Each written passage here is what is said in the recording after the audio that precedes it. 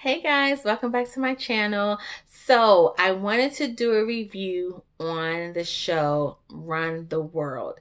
It comes on Sunday nights on the Stars channel. And basically, it is four black women, dealing with their friendship, their relationship, their careers, and they're just all trying to navigate through it all together, basically. It's kind of giving you waiting to exhale, a little bit of waiting to exhale with a sprinkle of living single, with a dash of girlfriends and a little bit of Sex in the City, all in one. And yeah, it is. This is the first episode, first season. Now, we're gonna jump right on into it. Oh, let me start off by saying all of the women are absolutely beautiful. Especially Ella. Ella's the one with the shaved head, with the short haircut. Gorgeous. Oh my gosh, she is so gorgeous. But they're all beautiful. Anyway, so let's just get right on into it. If you see me looking down, I have my little notes. So they start off at a restaurant, and Whitney is getting married. So you have Ella, Renee, Sandy, and Whitney. Whitney is getting married. So she has them, they're sitting at the table, stuffing envelopes for her invitations to send out for her wedding.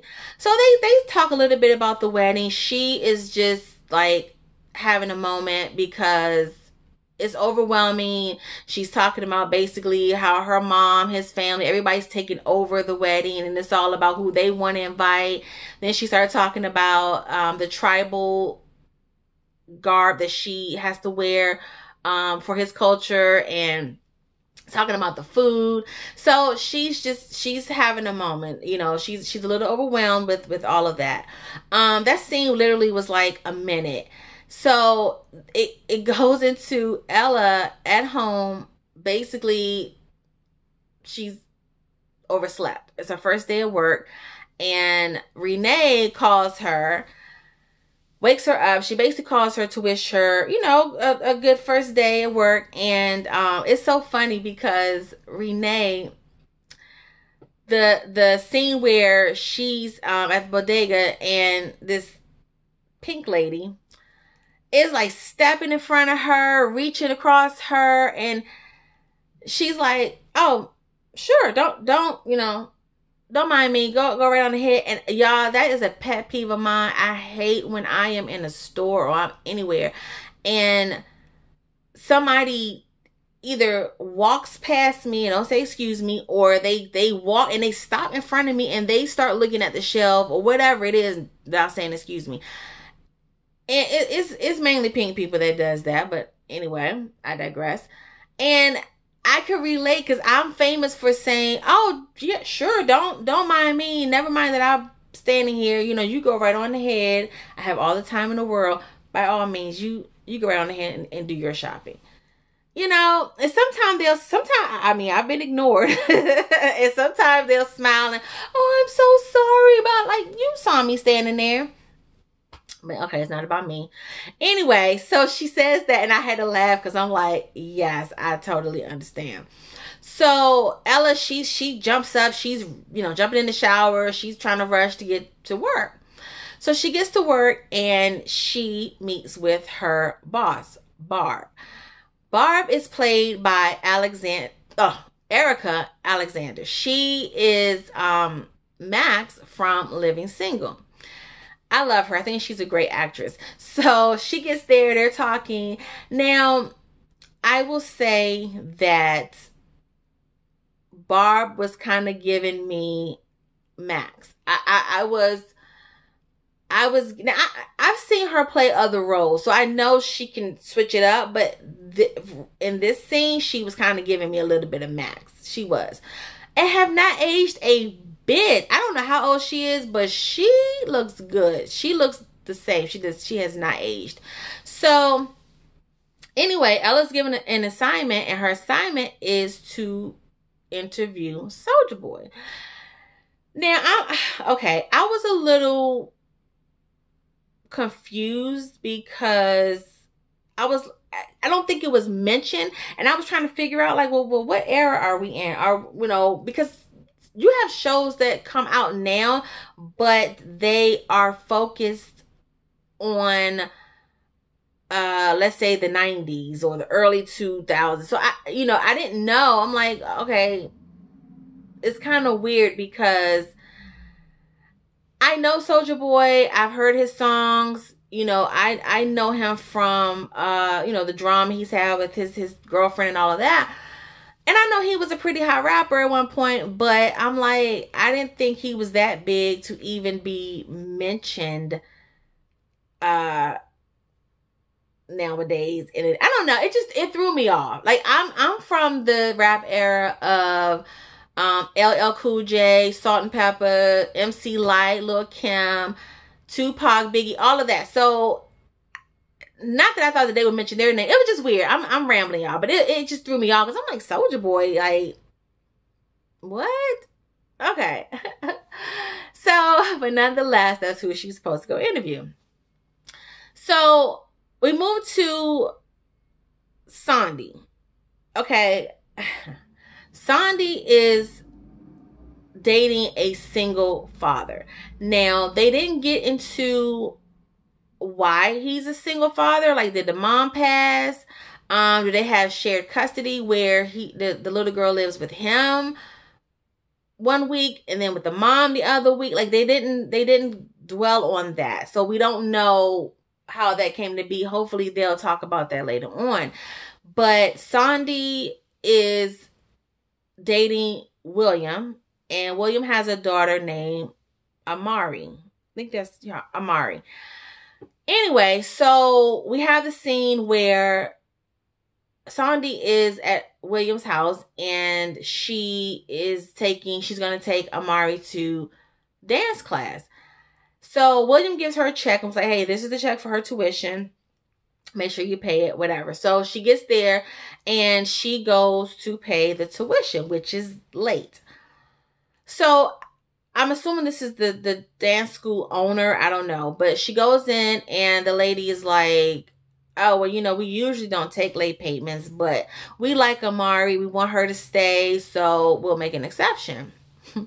So Sandy gives her the check. She's opening up the book, and then she says, we have programs for underprivileged children, basically who can't afford, the classes, and we can look into getting financial assistance. Of course, that rubs Sandy the wrong way. So she's like, oh, no, there's no need for that. Like, we don't need that. And then the lady says, so she hands her a pamphlet. She said, well, Amari's teacher wanted me to give this to you. And it was about nutrition. So Sandy was like, for a 6-year-old, like, really? We're talking about nutrition and weight and all of that? So the lady says, well, yeah, we wanted to provide this information, just to kind of make sure that Amari doesn't fall into, a situation, I guess, getting the ailments, diabetes, high blood pressure, obesity, that usually strickens, people of her ethnicity background. That did it. Sandy was like, she snatched the check back and was like, yeah, we're out of here. So she grabs Amari, they leave, and which leads to an argument with Amari's father, William. So he goes off. He's like, Amari, was saying that you embarrassed her in front of her friends, and you always do this. Like, everything is not a let's go out and march. Everything is not a black movement. Everything is not, this whole civil rights and, throwing up your fist. Everything is not that serious. It doesn't call for that. And he was like, have you ever considered maybe she just likes to wear pink shoes, the pink ballet shoes? There was a scene earlier where Sandy gave Amari some brown ballet slippers, and she gave a whole spiel about, black girls in ballet, they wear brown slippers, not pink, whatever. And so Amari, she didn't wear them. She ended up wearing pink.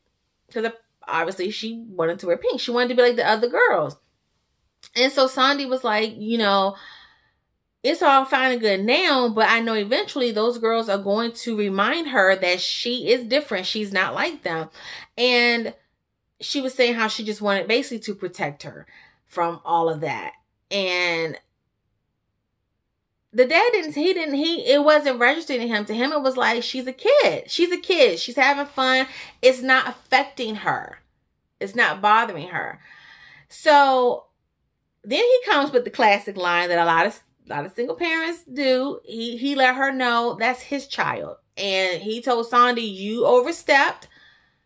You went too far like you always do. You need to grow up.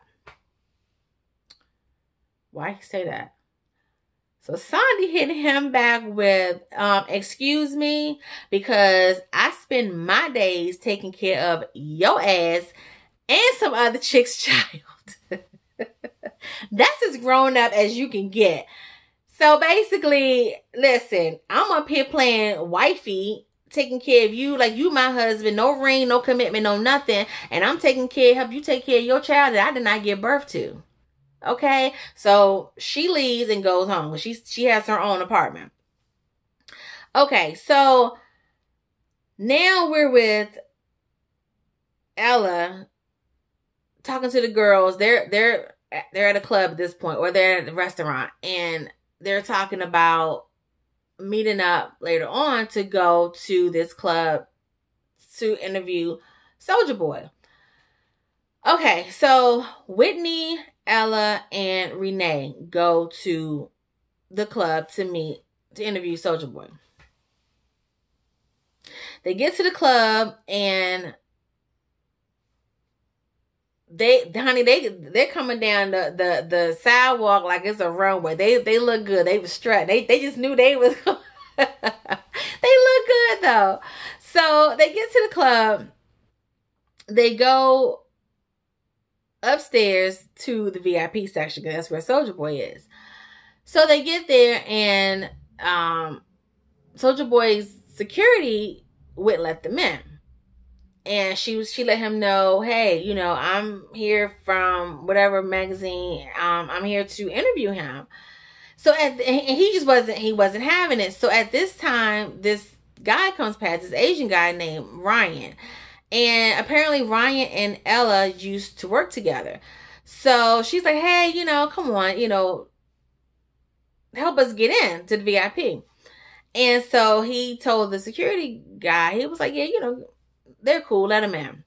So the security guard goes to the VIP section where Soulja Boy is sitting, and I guess Soulja Boy can see them from where he was sitting.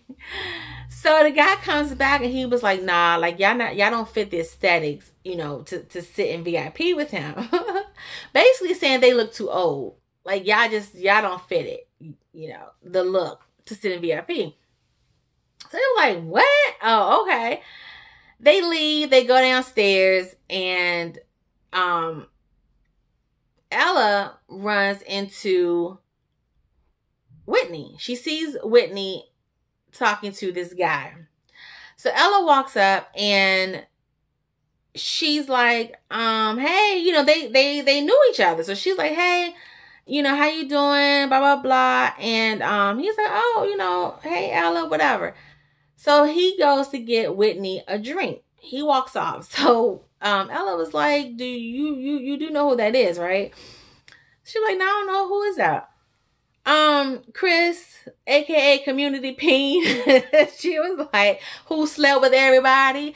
So Whitney said, who does he sleep with? She was like, oh, well, me for one. And he slept with Renee and some other chick. So she was like, it was good. Like it's the bomb. He got it going on, but you don't want to go there. Like, first of all, you're getting married, so don't even do that. And she basically told Whitney, like, you missed your wild phase to be out here doing all of that. Like, sorry, but you missed it.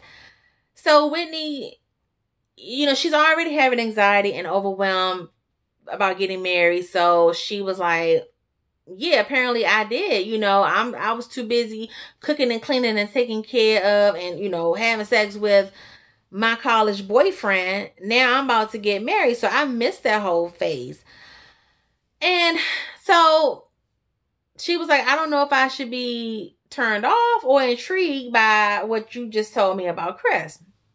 So anyway, Ella walks off and she runs into an ex-boyfriend. I can't think of his name, but she runs into an ex-boyfriend who apparently, the way they were talking, it sounded like he just abruptly just left. Like left the country. He didn't call her, didn't tell her, whatever. And obviously it bothered her. So she was like, oh, when did you get back in the country? My number's still the same. I haven't heard from you. He apologizes, and then Renee shows up. So Renee shows up, and y'all know how it is when your best friend was in a relationship, the guy dogged her out. So of course, that's your girl. So you got a problem with that. And so she was like, look, I don't want you, basically I don't want you talking to my girl. And she was telling Ella, like, look, protect yourself. Don't even fall for it, whatever it is he's talking about. So she walks off and goes to the bathroom, and the ex-boyfriend kisses Ella. And she was all for it. She was accepting. She, was kissing him back. And then she pushed away and she was like, no, like, I'm not doing this. So she leaves. She walks off.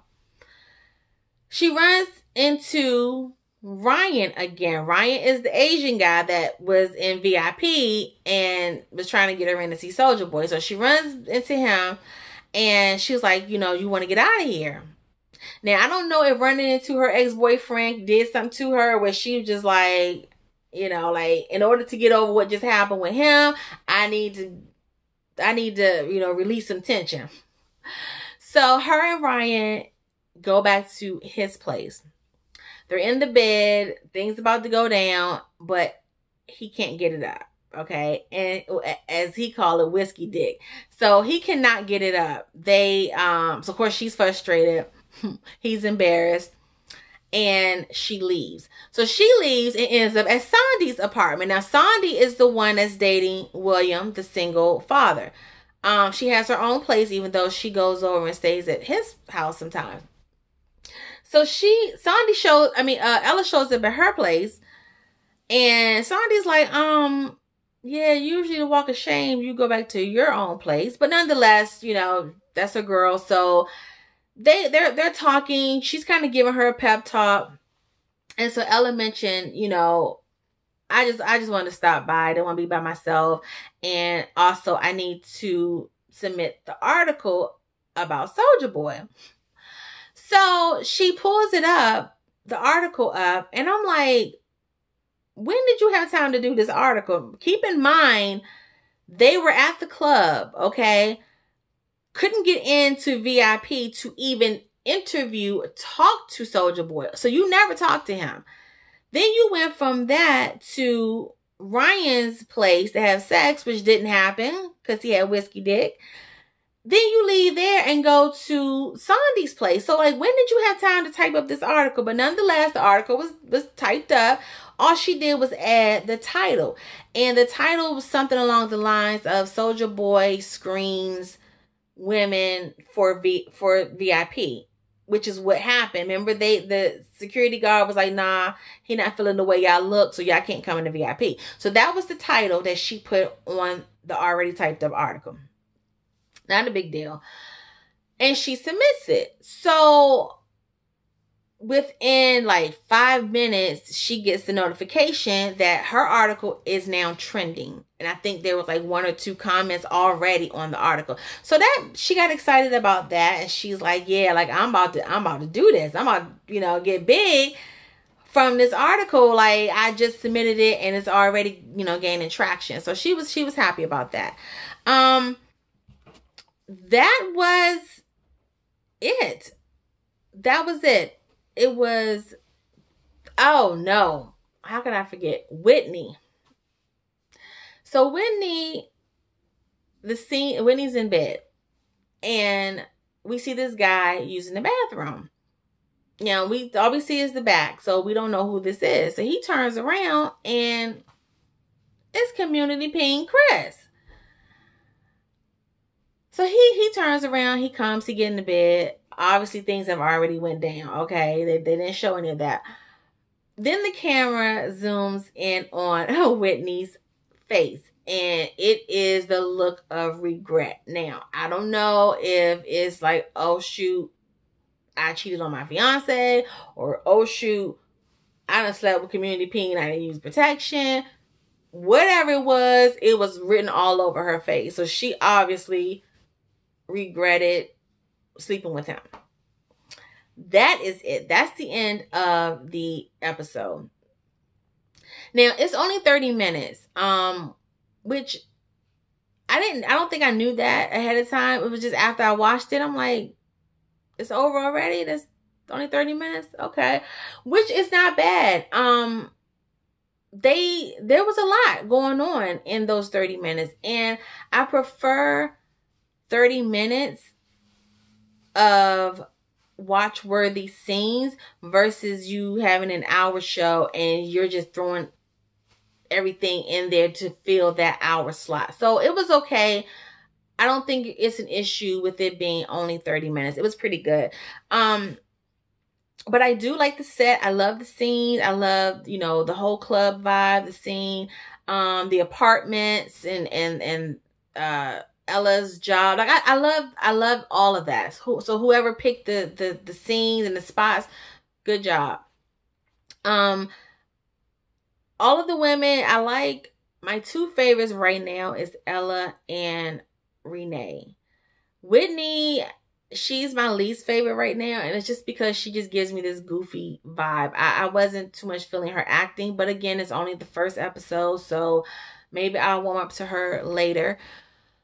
But other than that, I think it was pretty good. It captured my attention. It made me want to continue to watch.